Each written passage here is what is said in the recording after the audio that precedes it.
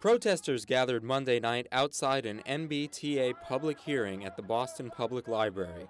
The hearing attracted riders who rely heavily on public transportation and think the fare hikes and service cuts are unfair. I can see daily places where the MBTA is not using their money wisely. MBTA officials say that in order to close the $161 million budget deficit, one of two scenarios must take place. The first scenario increases overall fares by 43%, while eliminating some services.